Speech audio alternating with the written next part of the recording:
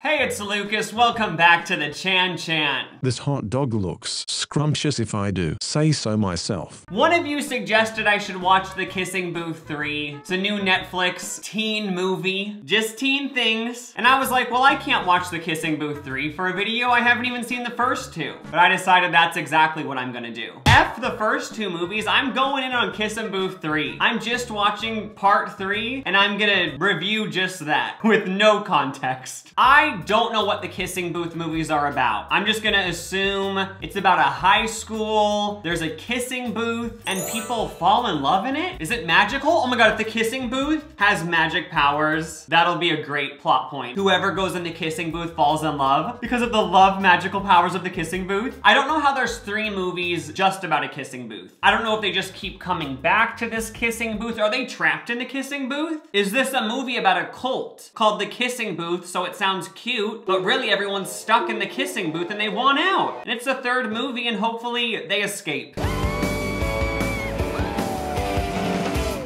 After graduation, Noah, Lee, Rachel, and I decided to take 1 week and go on a road trip. Okay, so we're 5 seconds into the movie. They've just graduated, I'm assuming high school, and now they're going on a road trip. Hell yes! Is that a Sprouse twin? We'll find out soon. Wait, isn't Noah sent cereal in these movies? He's literally in everything. He's in all of us. Wow, go Noah. I was fully focused on making sure we all had as much fun as possible. Turns out that isn't a Sprouse twin. Okay. Good to know. But the mean boyfriend from Euphoria is in this. If I remember correctly, he was super rude in Euphoria. He had like a secret Grindr account and his girlfriend was like, why are you on Grindr? And he like beat her? Did that happen? It was something dark. Anyway, there's not gonna be any of that in the kissing booth. I don't think, at least. But for all we know right now, he might secretly go on Grindr in this movie too. We'll see. Let me run you through the highlights. We camped in the woods, saw the fish at the aquarium in Monterey, went to Fisherman's Wharf,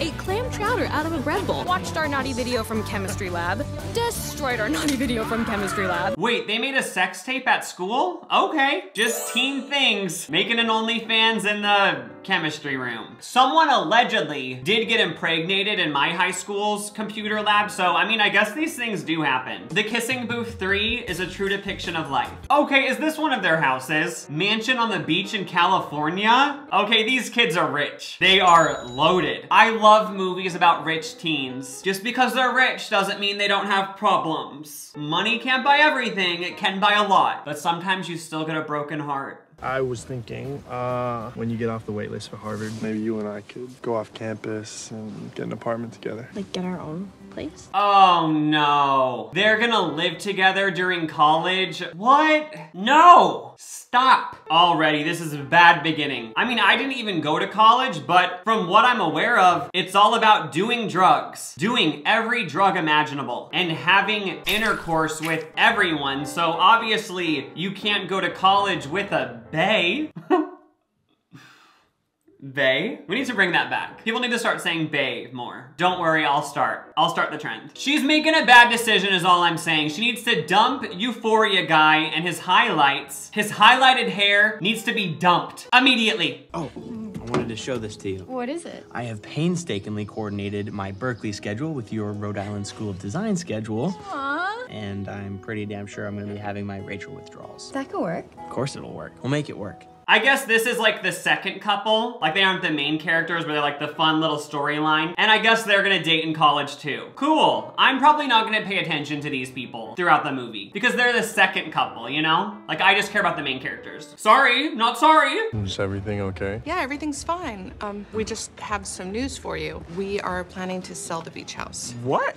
What? What? Doesn't make sense to hold on to it anymore, now that your kids are gone off to college. You guys, I am confused. Like what? These are the parents, I guess, and they're selling the beach mansion. But I'm just confused because are they all siblings? Like that's not a thing, right? They're dating. They can't be siblings. How do they all have the same parents? Maybe the parents adopted them all. So like, yes, they grew up siblings, but they're still gonna date. That's still wrong. I guess this movie's about a pair of quadruplets who fall in love. What is going on, Netflix? You're canceled. Honestly though, I am confused. I don't know how they all share the same parents, but whatever, let's just keep watching. I had spent literally every summer of my childhood hanging out here with Lee and Noah, and the idea this would be our last summer here together was just hitting me. I was really gonna miss this old place in ways I hadn't even realized yet. The confusion deepens. Like, what? I guess they all spent their childhoods in this beach mansion, but they aren't related? I mean, maybe it's just 4 separate families shared the same beach house, but I don't know. All I know is they're selling the beach house, and I feel nothing about that. I don't give a shit, because I didn't watch the first 2 movies. I'm assuming a lot of memories were made at this beach house, and if you watched the first 2 movies, you'd be like, no, don't sell the beach house. That's where the cult of the kissing booth began. I'm not attached to this beach house mansion. Honestly, get the money by selling it, sis. If they've had this house for these kids' whole life, can you imagine how much money they're gonna make? That investment paid off. Yay for holding on to investments long enough to make a huge profit. Let's sell the beach mansion. Sell it, make the money. Who cares if you made memories in the house? I never understand people who get attached to houses. I'm all about just like, sell it. Let's move somewhere new, cuter, bigger, more modern. Sell it, make the money, you know? It's our beach bucket list. What? Oh my God. A long time ago, Lee and I put together a list of all the crazy things we wanted to do together before going to college. Okay, they have some sort of bucket list from their childhood, which obviously means this movie is gonna be all about them accomplishing that bucket list before the mansion is sold. I'm on board, let's do this. Let's accomplish the bucket list. Why haven't they mentioned a kissing booth yet though? I'm 15 minutes in, no mention of a kissing booth. Are they still all trapped in a kissing booth and like this is a universe within the universe inside a kissing booth? Who's the leader of the kissing booth cult? I have so many questions. Also, where's Noah Centineo? Where is he? Because I thought he was gonna be in this. He's in this, right? Is Noah Centineo in the kissing booth? People are very confused about Noah Centineo not being in the kissing booth. Huh? So I'm not the only one who thought he was in it. Mandela effect? Like how Chick-fil-A used to have a K on the end of chick and now it doesn't? Noah Centineo was in the kissing booth, but then like we switched dimensions so now he isn't. Whatever, I guess that's a thing we all have to live with now. Mandela effect in effect. What's going on? I got off the wait list. Harvard. What? Shit. Cute, she got into Harvard, but the other guy is mad for some reason. He's just a jealous asshole, apparently. Like, why is he mad she got into Harvard? Sis, be proud for her. Stop. Can we please talk? What's there to talk about, you know? This is just the way things go, right? What do you mean? It's just the way the world works, you know? Friends leave, they grow apart. Bitch, she's going to Harvard. This is why you can't trust anything. This group of friends, they look all happy and wholesome. Oh, we went on a road trip. We're so happy and perfect. Nope, toxic. This is one toxic group of people, but they look like a picture-perfect friendship. No, they're all really toxic and bad. He doesn't want her to go to Harvard. This is as bad as when Lauren from the Hills was offered some job in Paris with Vogue or some shit, and she declined it to please her boyfriend in Malibu or whatever. Lauren from the Hills blew it. If she would have taken that trip to Paris, she would currently be Anna Wintour, but she stayed in Malibu with some dumb guy and ruined her whole life. And now this girl is too. She's gonna blow it. Girl, go to Harvard. Screw everyone else. I just happen to be holding some list that says we could make this our best summer yet. You're saying that we do this whole list, our best summer we've ever had. The best summer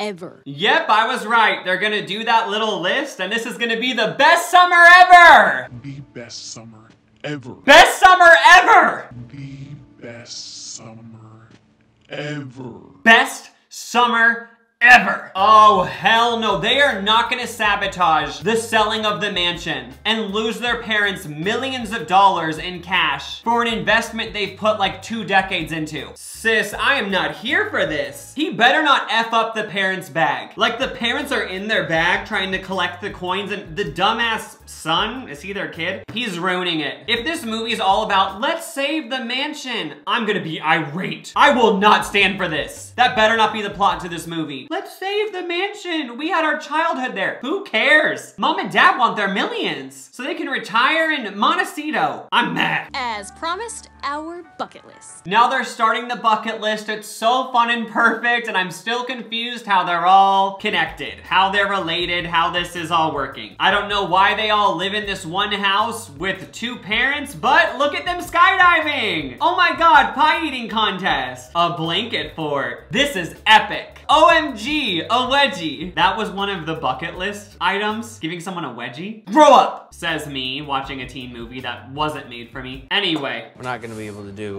all of our bucket list items. Bucket list item number 22, live together at Berkeley. This one was gonna be tricky. Uh-oh. They can't complete the whole bucket list because they're going to different colleges. So sad. I don't feel bad for them at all. If they just let the goddamn parents sell the mansion, then they could all be even richer than they already are and private jet from college to college to visit each other every weekend. Also, I don't feel bad for them because this one summer they've had so far looks so effing fun. Like, first of all, they went on a road trip that was super iconic. They did everything, and that was just the first 5 minutes of the movie. I've never been on a road trip that fun and made that great of memories. They did more in that 5-minute road trip than I've done in my whole life. And now they're having so much fun doing the bucket list. Like, and I'm supposed to feel bad for them? I'm just jealous. I'll say it. I have FOMO. I'm nothing because I haven't lived a life as good as these fictional Netflix teens. Gosh, no wonder why everyone's depressed nowadays. It's because of the kissing booth. It makes us all feel inadequate. Sorry for the weirdness earlier. I hope things can be cool for us, and we'll probably run into each other around here. Of course it can. Maybe you should ask her first. No, it's okay. We're in a pretty good place right now. I think it'll be good. You rushed out of the house so quickly this afternoon. I didn't get a chance to ask you.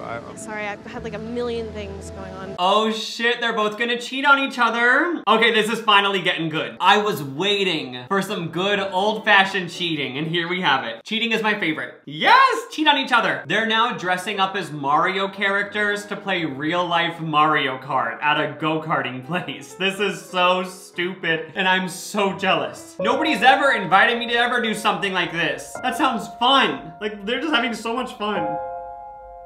F you all. Why the guy that you kissed in front of the whole world is wearing the costume that you asked me to wear? Noah, why is he wearing it? You always just blow things way out of proportion. Very clear that he's still after you, and if you don't He's get that... not, because there's nothing going on between Marco and me. If you think that he's not still after you, then you're being naive. It's embarrassing. Now there's drama, I guess, because she kissed this other guy in front of everyone in the past or something. So I'm just gonna assume this guy is from the kissing booth. I guess they kissed in the kissing booth. I'm confused. But then where does the Euphoria guy come in? If this is the kissing booth guy, where does Grindr Euphoria guy come in? I am lost. It's him that I don't trust. I mean, clearly still has feelings for her, so... Look, if you trust her, then you've got to believe what she says and nothing less. Okay, so the Euphoria guy is super mad at the main girl, but he's effing that other girl on the side, so I'm confused. He's a hypocrite, and he's probably gonna sneak on Grindr any second, just like he did in Euphoria. I'm done with him. Like, sis, you can't get mad at the main girl for cheating when you're also cheating. Like, you're both cheating. I'm adding final item to our list. The last DDM dance on our machine. July 5th, you'll be there, right? I was starting to feel overwhelmed. What, you don't want to do it? We literally have 1 month left to finish the entire bucket list, and then we leave for school. Okay, there's drama over the bucket list now. Like, sis. Girl, it ain't that serious. I promise you it ain't that serious. It's a bucket list. Like, it's supposed to be fun. You've already done enough. If the bucket list is stressing you out, F the bucket list. It's supposed to be for fun. That'd be like going to a bowling alley and genuinely getting stressed from bowling. It's like, maybe just don't bowl then. Because it's supposed to be a fun activity, and if it's actually giving you anxiety, stop. It's as simple as that. Take a breather. It's gonna be okay. The whole point of this movie is to be over the top, I'm pretty sure. Because, I mean, he didn't put all those candles out by himself. Even just the reality of buying that many candles, your cart would be full. The money, I mean, I know they're rich, but just the act of carrying the candles from the store to your car to the house, lighting each one individually, like that would take a lot of time that this guy from Euphoria doesn't have. I mean, maybe I'm just mad because I've never played Mario Kart in real life and I've never decorated a beachside mansion with 2,000 candles. Mother. All right, now they're breaking into dance in the middle of a restaurant because it's on the bucket list. I wonder if this happened in real life, if people would be okay with it. Like, would they be like, yes, dance? Or would they be like, you're ruining the ambiance of the restaurant. Turn this music off, sit down. This isn't about you right now. But nope, everyone's loving it. They're joining in. Oh my God, she's in the air. This is beautiful. He's going down the stairs. Oh, he just did a flip. Also, just so you know, they're singing Shut Up and Dance With Me, but I can't play that because it's copyrighted. Up, everyone's cheering for them and their big dance. It always works out for them, doesn't it? Now, even thinking back on the cute Mario Kart moment, like they were just throwing shit at each other. They littered, and it never once showed them cleaning up. You know these bitches, like they were throwing shit, ah ha ha. Mario Kart in real life. They left all that trash for the workers to pick up. They need to be canceled on Twitter immediately. They littered all over. I'm starting to think they're selfish. My jealousy towards them is turning into hatred. Fast. You know, you shouldn't be a sore loser. And I'd appreciate it if you watched your mouth. Yeah, I'm just trying to have a good time. What are you trying to do? Oh, the boys are fighting! Look, this little innocent friend thing you got going on, nobody's buying it. It's very clear what you're here for. Really? Still want L? Shut up. Guys, can you please stop this? I'm not doing this. The Euphoria guy refused to fight because he's such a good person. Now he's speeding off on a motorcycle. I'm gonna keep it 100. I was on my phone for a bit, so I don't exactly know why they were even in a fight to begin with, but yeah, they're mad. They're mad at each other and it's dramatic. I didn't know what to do. I don't care. You need to not be here right now. You just need to go. I know I've messed up a lot. It doesn't change how I feel about you. Give me a chance and I'll show you. Stop it! Stop! You need to go. Please. Yes, girl, yell at him. I don't know why she's mad, but keep screaming. I love how in movies people scream cry. I wanna do that in real life. Like, I wanna be so mad at someone that I am screaming so much because I'm angry, and that anger is triggering my emotional system so much that I start spontaneously crying. Like, that would be chic. Comment below if you've ever done that. Now the main girl's crying, and there's fireworks over the beautiful ocean. I guess she's in some sort of fight with her dad or something. Just crying outside of the beachside mansion as fireworks go into the air. You know, rich people have problems too. Money doesn't buy happiness, but it does buy nose jobs and chin implants, which enhance your happiness. Rule number 3. Rule number 3 is a good one. Always help clean up your bestie's messes. Another thing that confuses me about this movie is every now and then like a rule will pop up on the screen and I don't know why. I'm just gonna assume that's something from the first 2 movies I missed. But yeah, like every now and then there's a rule. Like, oh, don't eat your food until you're hungry, like stuff like that. I mean, it's actually not like that at all, but rules pop up every now and then. Cute. I know better than trying to stop you going to Boston. But if you do decide to go, it's not gonna be with me. So that's it? The fact that we love each other means nothing? Yes, break up. I know this is hard, but it's necessary. You should always break up before college. She'll be okay. Break up. I'm so sorry. Somehow I'll make this up to you. That's what this entire summer was about. Making it up to me. Well, forget it.